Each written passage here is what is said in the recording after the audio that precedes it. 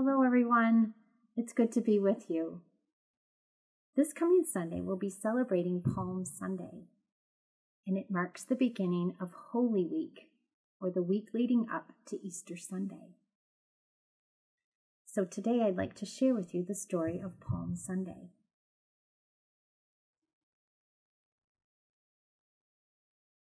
Purple is the color that helps us remember that we are in the season of Lent, or that time that leads up to Easter.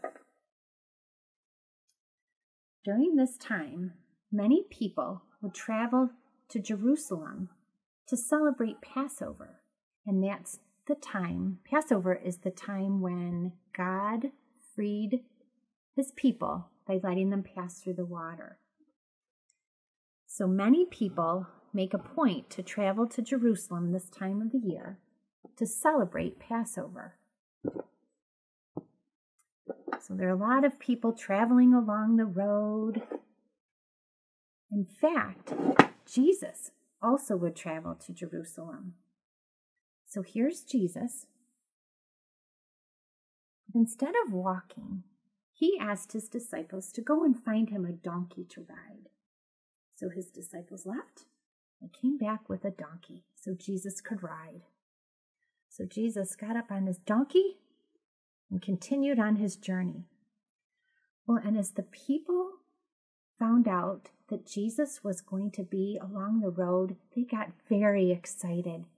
They thought Jesus was going to be their next king. So as he got closer and closer, the people began to take off their jackets and throw them down on the ground so that the dust wouldn't be so bad, because the roads were just dirt roads. They also threw down palms. Now palms, I'm not sure if you've seen palm trees. We don't have them in Michigan that I know of, but down in the south, they have them where it's warm and hot. So that's where these palms were. On the way to Jerusalem, people had these palm branches and they would throw them down on the ground too, and it helped keep the dust down so Jesus could ride through. Not only that, but they were so excited to see him. They yelled, "Hosanna! Blessed is he who comes in the name of the Lord. Hosanna! Hosanna!" Because they were so excited that Jesus might be their next king.